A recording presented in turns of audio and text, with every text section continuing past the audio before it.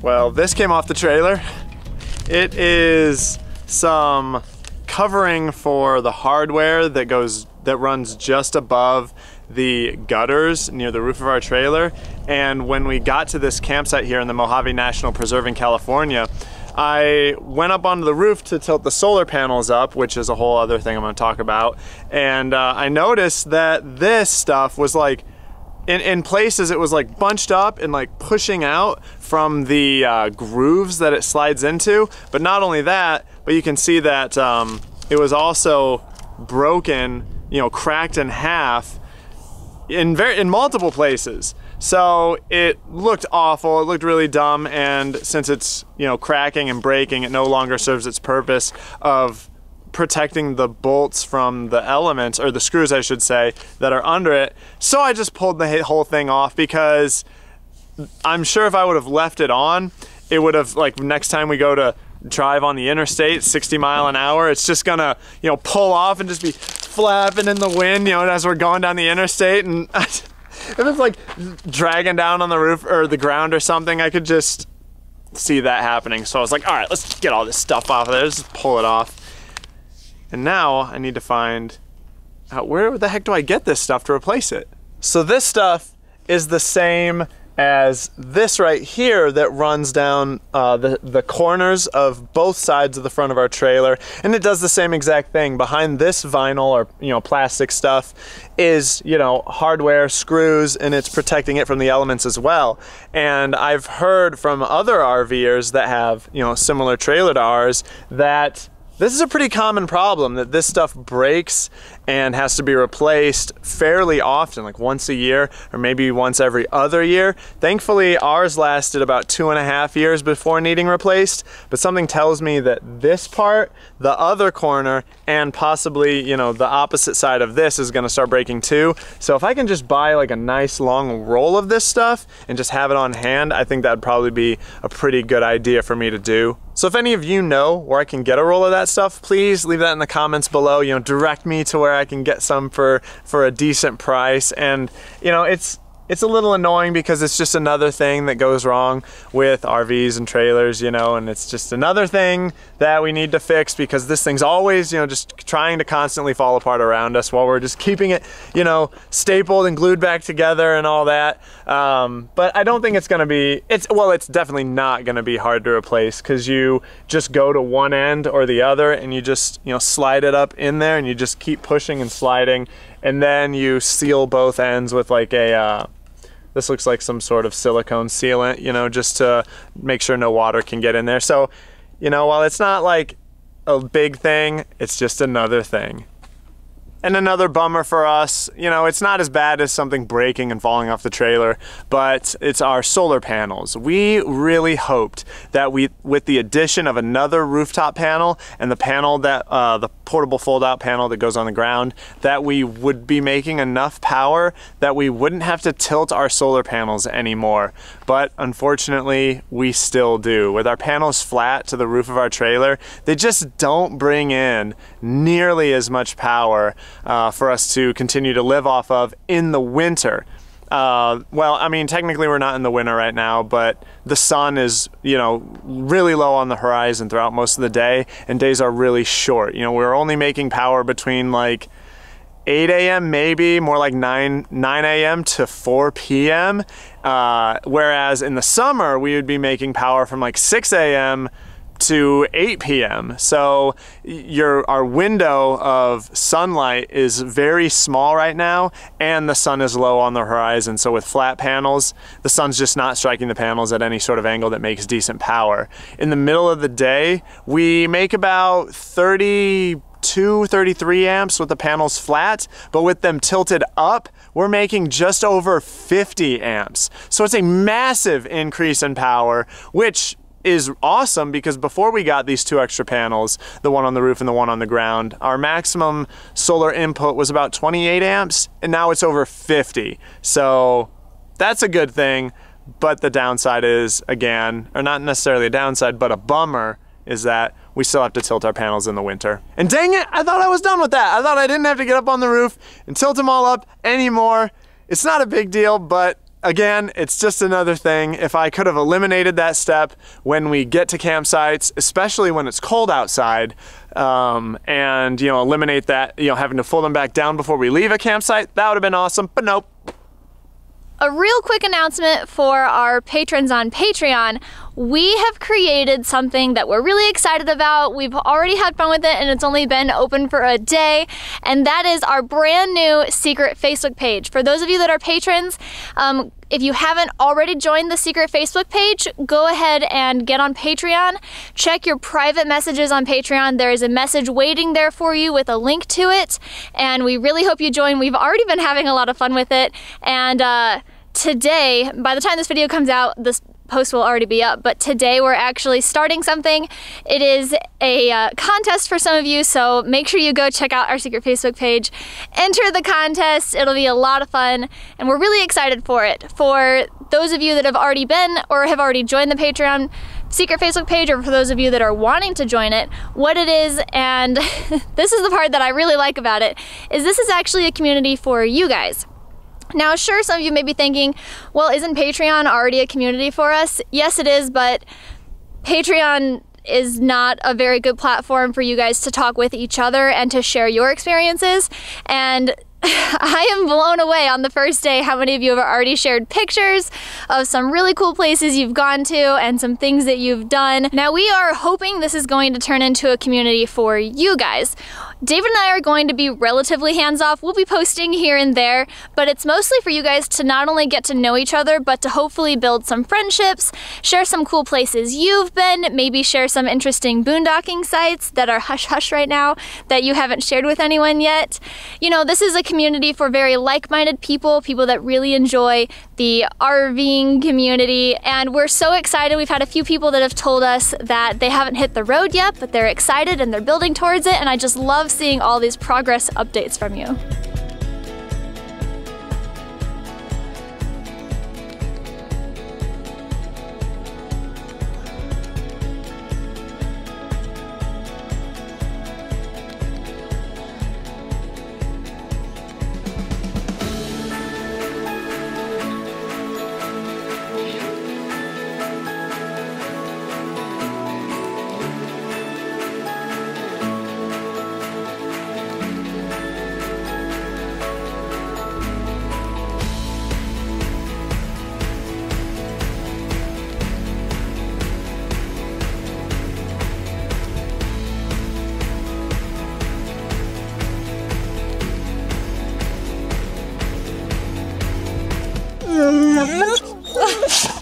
What?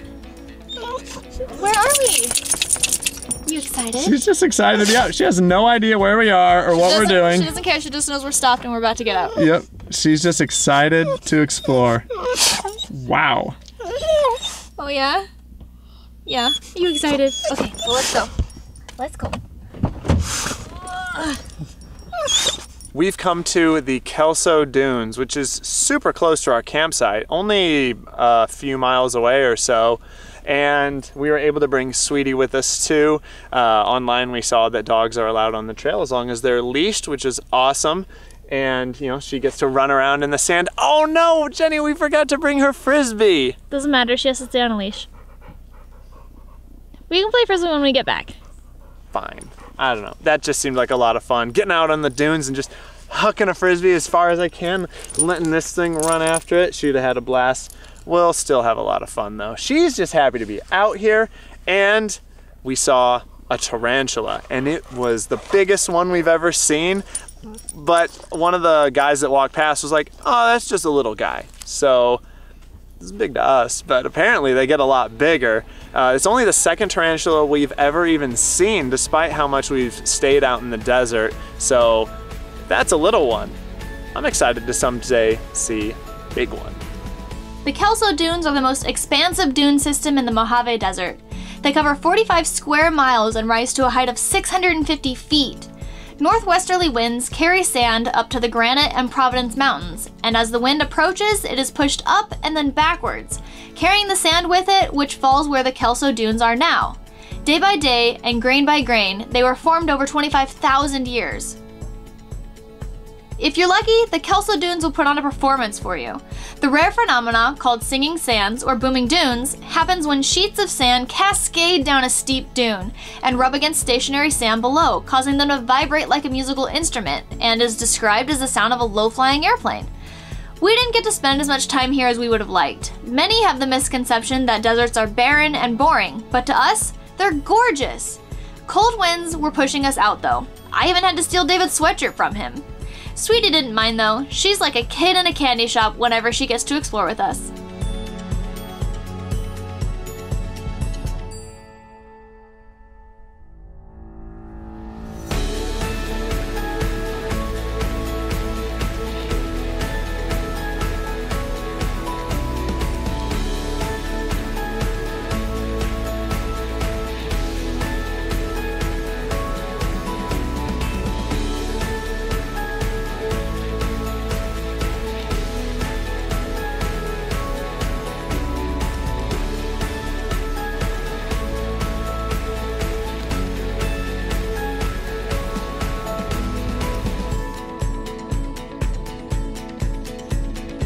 Wow, that is so steep that the people climbing down were literally falling their way down.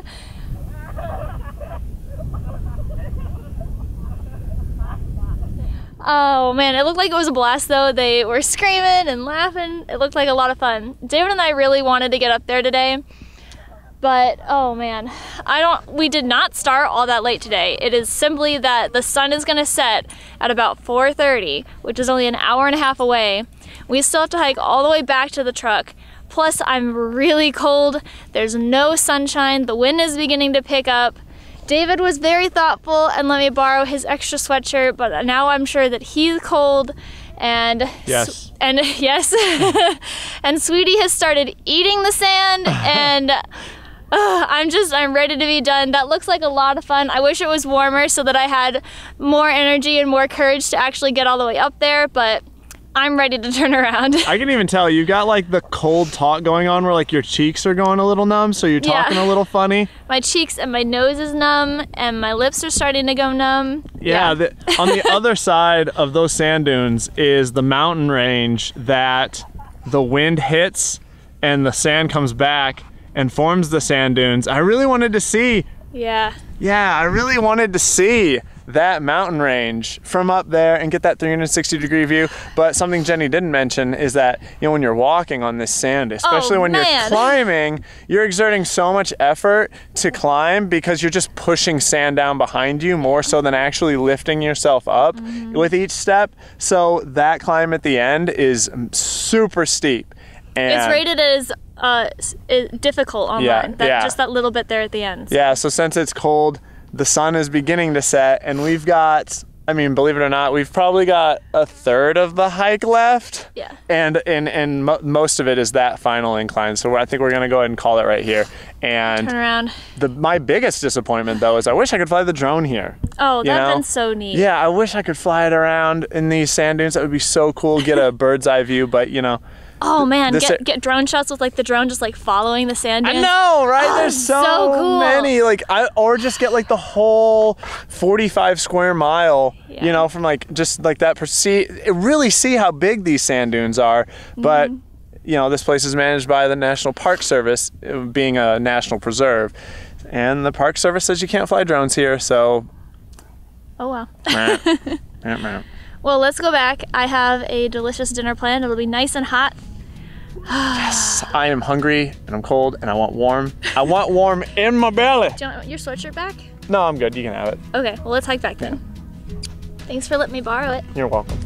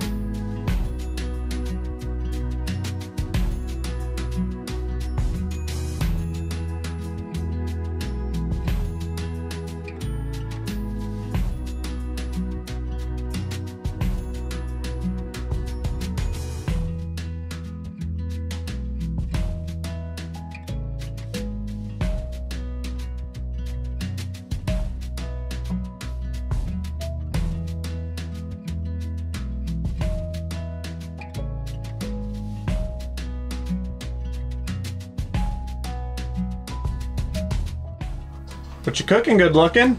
I am cooking shrimp udon, and for those of you that have seen an old video of ours, this is actually a recipe that I've already told everyone where they can find. However, I used to share new recipes that I found on Patreon, but it was pretty sporadic because we don't come across new recipes all that often. So what I'm gonna do now is, instead of sharing them there, I'm gonna share them to the secret Facebook group.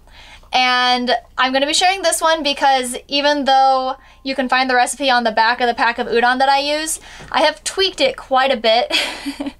And I like the way that I've tweaked it a lot more, so I do want to share that with you guys. So that'll be coming out, I don't know, soon, probably, because I'm making it right now, so I'm going to take a picture of it and then probably type it up very soon. And any new recipes we come across that we end up trying, you know, we'll share them there as well. We don't come across new recipes as often as you might think. We typically stick to ones that we already know because we already know them. But any recipes that we find that, you know, we do like, we'll definitely share those with you guys. And if you guys have any recipes you want to share with us, please do. I would definitely like to see some new stuff. Yeah, any like, especially any like one pot or one skillet, like super RV friendly type recipes would be awesome. Yeah, this one is definitely, well, I mean, you can consider it a one-pot meal. It just has one tiny extra pot for the sauce, but that's it. Otherwise, it is technically a one-pot meal. I see 2 pots. I think that means it's technically 2 pots. Well, this is just for the sauce. 1 pot. Only for the 2 sauce. pot. 1, 2. How many pots are gonna go in the dish or in the sink? How many go in the sink? But I can put. I bet I can put. I bet I can just cook the sauce directly in with the food, though. I bet you could. Let's try it. Not this time. 1 pot. Oh, 2 pots. 2 pots this time. Maybe 1 pot later. Womp. So hiking up to those sand dunes really made me want to go check out other sand dune or other sandy places. The only one I can think of that comes to mind is like White Sands National Monument over in New Mexico. We have driven by it close enough that we totally could have checked it out, and we didn't, and I regret it now because I bet that would have been a lot of fun. And I wonder, I don't know if you can, but because it's a national monument, but I think it'd be really cool if you could like rent some sort of an off-road vehicle or a side-by-side or something and just tear out in the sand dunes and just have so much fun out there in the heat and in the sand. Speaking about heat and sand, it was not warm on this hike, as I'm sure you've been able to tell. The current temperature outside is 44. The high today was only 48. 44 degrees. 44. Top one, yeah. Currently. The high today was only 48. The wind picked up. It's already dark outside. It's only 4:30 or 4:45 or something like that right now. The super fine sand at this sand dune wanted me to be where it was warm and sunny and in a bathing suit with a drink on the beach, watching the sunset or something, and instead you were in the cold desert. Instead I was in the cold desert, my nose was running, and the wind kept picking up, and my eyes were watering, and Sweetie was eating sand. It was a little frustrating. My boots are just full of sand. Oh my gosh, yeah, look at this. So she hasn't cleaned it out yet, and there's just like a pile of sand in her boot. An entire pile of sand. How did you manage that? Probably because you were walking on because I was walking on a sand dune in hiking boots, and unlike you, I wore hiking leggings instead of hiking pants, so the sand just went right into my boot. Yep, I had to change socks. I had sand in my socks. It was a lot of sand. That looks good. It is good. It's very good. Oh, it fogged up the lens. Funny. Yum, yum, yum, yum, yum, yum, yum, yum, yum. So I meant to film during dinner, you know, talk a little bit and say bye to you guys, but I guess I didn't realize just how hungry I was because I sat down and just immediately started eating and completely... You started eating? I eated it. You eated it? I done eated it, yeah. And I completely forgot about setting the camera up or anything. I'm getting so full. Do you need me to finish that? No. Okay, because I could eat a little bit more. There are leftovers still, right? No. That was it? That was it. No. Sorry. It only makes enough for 2. I know, but we usually have leftovers. Well, you just piled it on, didn't you? Well, no. So we usually have leftovers because normally I can't eat a lot. Yeah. Because of all my stomach issues. Yeah, but you're good to go now? My stomach has been a lot better the last 2 weeks or so. Oh, that makes sense. So okay, well, I've been then able I'm okay to eat the whole thing. Yeah. Well, thank you for cooking a delicious dinner. It's very good. Thank you for always doing all the filming because it's a lot harder than it looks. Yeah. Well, we're going to call it a night here, guys. We'll catch you later.